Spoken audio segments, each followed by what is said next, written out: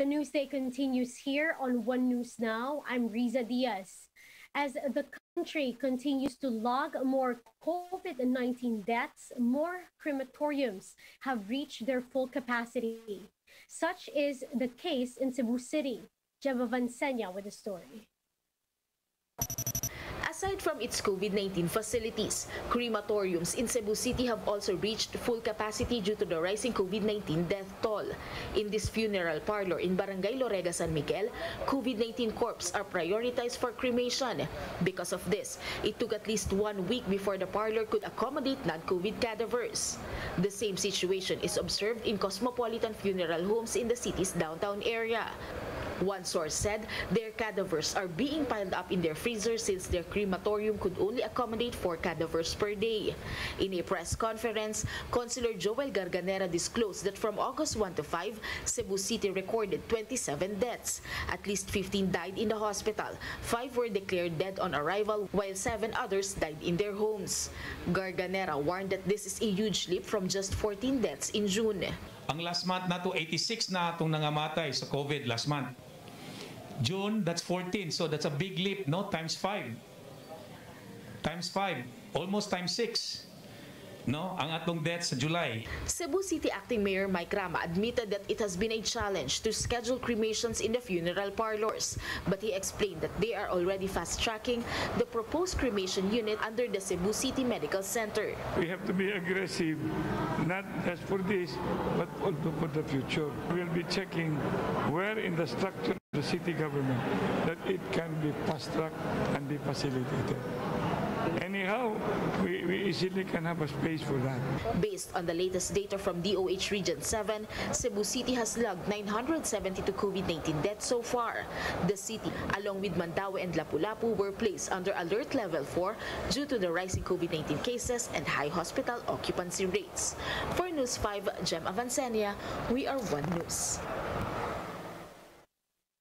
The Health Department reports over 11,000 new COVID-19 cases, the second consecutive day that the country has reported over 10,000 new infections. This has brought the country's total caseload to 1,649,000, with some 76,000 still considered as active.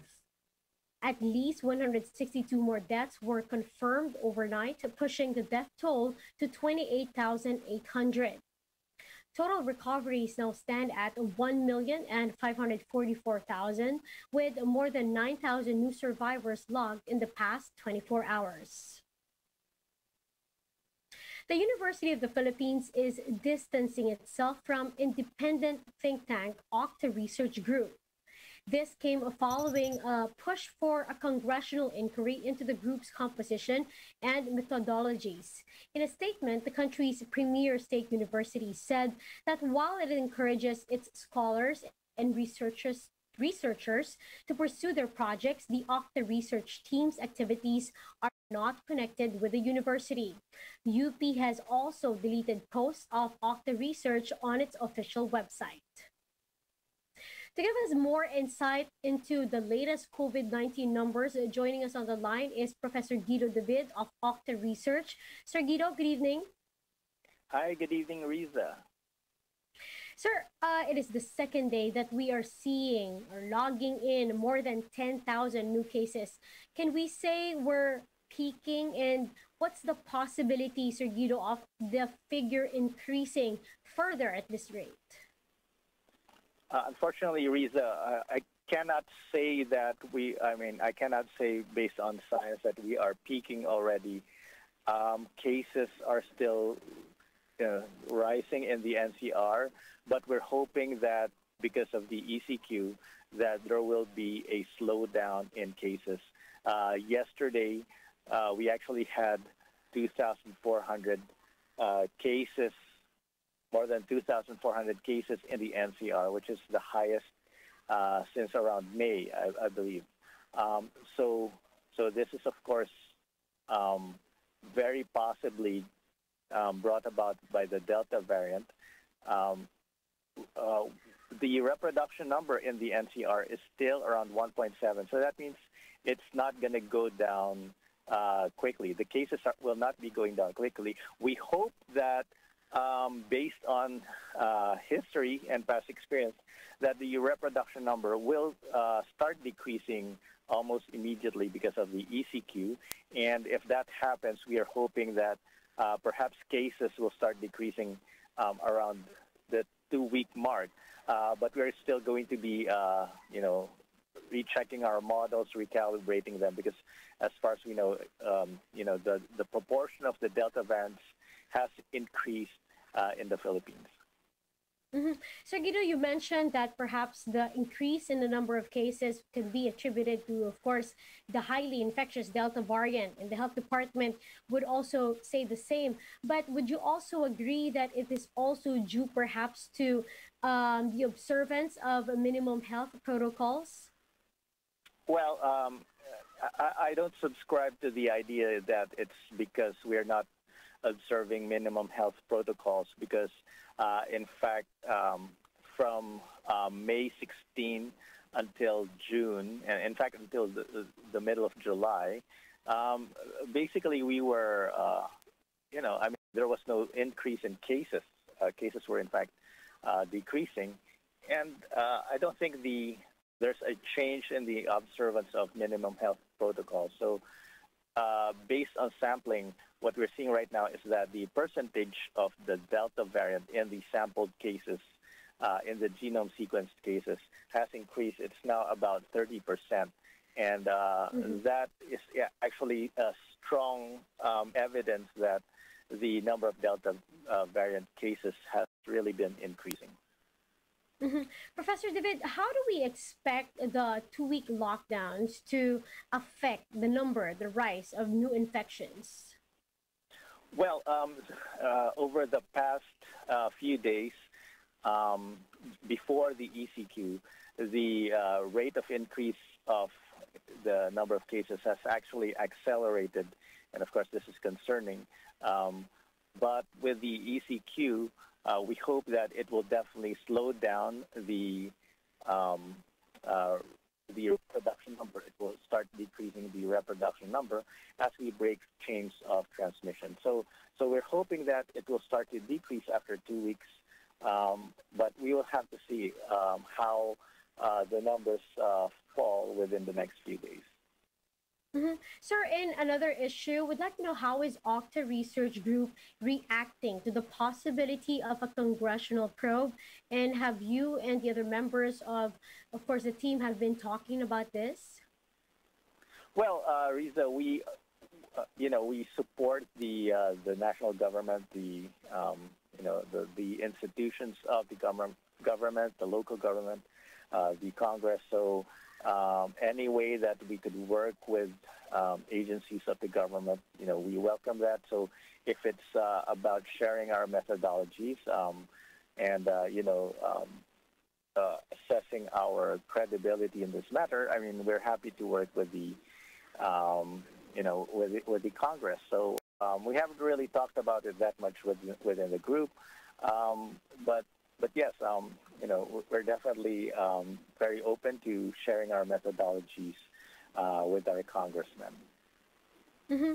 Professor, the University of the Philippines has deleted all of Octa Research-related materials previously posted on its website. What can you say about this?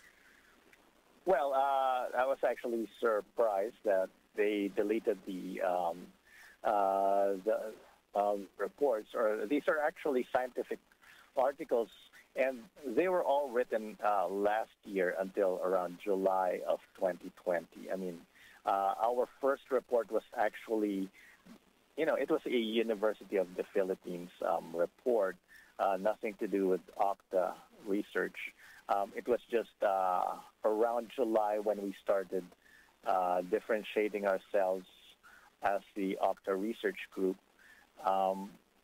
So I understand if they want, they don't want the Octa Research articles posted there. In fact, we didn't have Octa Research articles posted there. I mean, right now, for example, this year, our reports are branded as Octa Research, but last year they were still University of the Philippines publications, and our first reports were written as UP professors. So it was actually a little surprising that they decided to delete these these early reports that we published. Well, thank you, sir, for sharing with us your time. That is Octa Research Fellow, Professor Guido David. Thank you. Thank you, sir. Now, the Interior Department issues a joint guidelines for the release and distribution of ayuda in the National Capital Region. Joint Memorandum Circular Number 3 states that an individual could receive 1,000 pesos. Low-income families, meanwhile, could receive a maximum of 4,000 pesos. LGUs are given 15 calendar days to manage the distribution of the financial assistance, but this may be extended upon the request.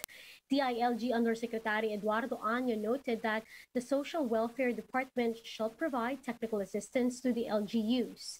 The PNP has also been directed to provide security assistance to LGU personnel in charge of the distribution of financial aid.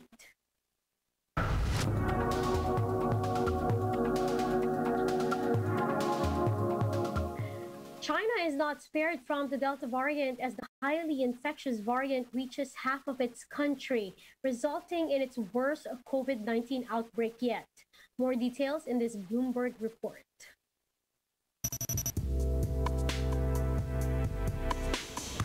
Howdy folks, this is Alan. I'm here in Shanghai, where there's a growing sense of anxiety, not just in the city, but across China, now that the Delta variant has spread to China's shores. Despite having one of the highest rates of vaccinations in the world at more than 60%, China is also seeing an upsurge. Right now, almost half the country, about 15 provinces, are seeing cases. There's more than 500 confirmed cases around the country, and that's leading to a host of measures in order to stamp out this latest outbreak. In Beijing, officials there are taking measures such as limiting train and subway usage. They're limiting the number of people who can visit parks, and they're requiring people to undergo 2-week quarantines if they're coming from high-risk areas.